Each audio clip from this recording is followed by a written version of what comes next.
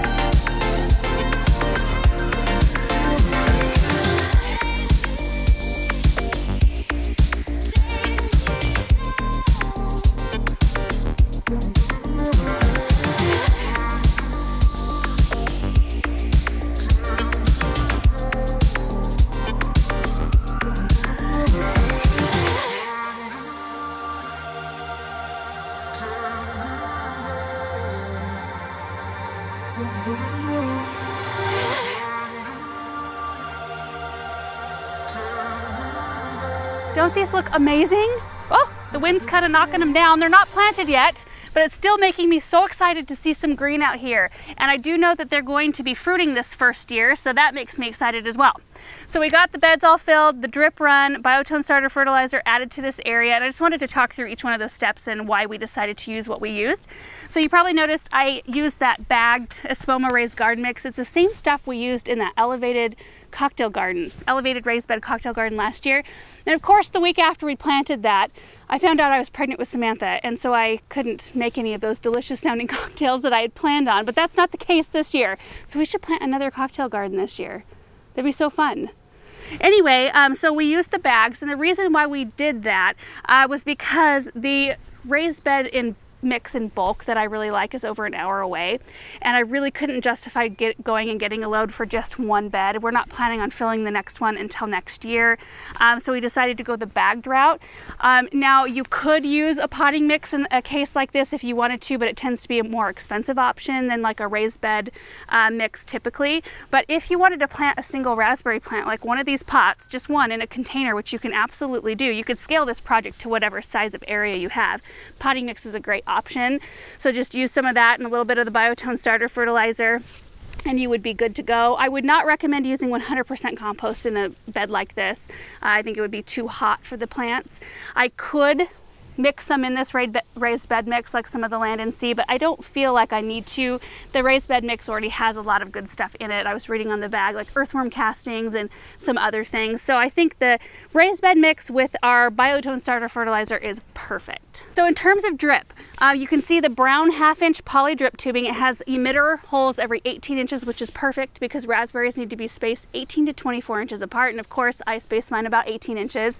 So the water coverage should be great. Now you You could get away with just one line of drip tubing in this, but then you would have to run your drip system a little bit longer for really good coverage. So we ran kind of a really long rectangular shaped grid around the plants. That way we don't have to run our system quite as long for this zone, which when you have a ton of zones needing to be run, then that can be an issue. You don't want to have to run a specific zone for an extended amount of time. So the drip actually comes up right here. You can see that 1/2 inch black poly, that's our, I don't know, water access tube. So it actually goes underneath this bed, underneath the soil, and it cruises across right here, and it taps into one of these zones. So we can control it from our phone, we can adjust the amount of time we need to, but consistent water for raspberries is incredibly important. Like incredibly. I think most guides will tell you 1 to 2 inches of water per week, which depending on how much rain you get or that sort of thing, I mean, you need to adjust. And right out here, we're so dry and we're so windy. I mean, you can see this is just like typical breeze, everyday sort of breeze. We're supposed to get a storm tonight. It dries stuff out really quickly. So we will probably be watering ours, I want to say, we'll probably in the heat of the summer, especially this year, we'll be probably giving them water every other day at the minimum. So it's just very important, because if you don't give them enough water, they will not form very nice fruit. They'll be really hard, like shriveled up looking fruit instead of being nice, really kind of plump raspberries. I mean, it takes a lot of water to create that sort of fruit. So anyway, watering consistency is very important. In terms of soil pH, I should have probably talked about this earlier, but they like 6.5 to 6.8, so like neutral to slightly acidic. We are very high pH here, so putting them in an elevated raised bed is a good idea for us just right from the gate, and then possibly adding in some soil acidifier. That may not be the case for you depending on where you live, but if you're planting them in the ground, it is a good idea to add in some organic matter and things like that, just to keep them really happy. So I think I mentioned earlier, this is called Heritage. That's what all of these are in this row. It's an everbearing type red raspberry. So we should have fruit on these pretty much all season long. So the difference between there's summer bearing and fall bearing or everbearing, they're kind of referred to as the same thing. Summer bearing plants usually fruit for about a 4 to 5 week span, and that's it. They get their fruit on last year's canes, so on canes that have overwintered. And your everbearing type, they will give you a small crop early in the season on the canes from last year, and then they produce their big crop late summer, early fall. But Heritage is the variety my parents have out at their house, and we love them. They're a really great tasting berry. And then the fall golds we'll be putting in next year. So there are, I should mention, different types of summer bearing. So if you want to have a lot of harvest time, like if you want to extend it, there are some that will ripen early, some that will ripen mid, and some that will ripen late. So if you keep that in mind and just kind of research the varieties you're putting in, you can make sure to have a raspberry crop for a good part of the season. So let's just get these planted and see how they look.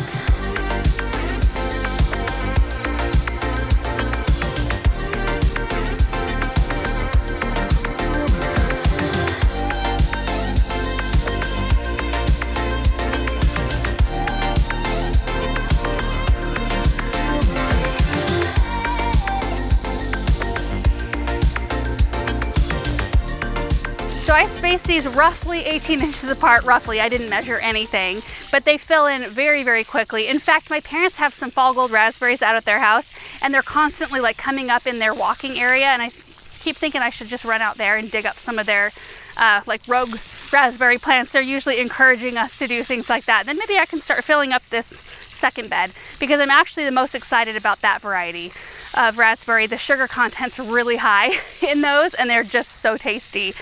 I wanted to touch really quick on pruning, because that seems to be kind of a mystery with raspberries, but it's pretty easy. For summer bearing type, you want to, at harvest, after you've harvested all your berries, you cut back the canes that have had fruit on them all the way at the base of those canes, but leave everything else, because you need to leave some canes there in order to have some fruit the next year. For fall bearing or ever bearing type, the best way to treat them to get the most productive crop in the fall is to actually mow or cut all the canes down in late winter or early spring. And that way it encourages a huge harvest. If you want to have that early harvest as well, you need to prune them like a summer crop. So you need to go in and cut back the canes that bore at harvest time and leave some canes there so that they're there to fruit the next spring. And then they'll still bear in the fall as well.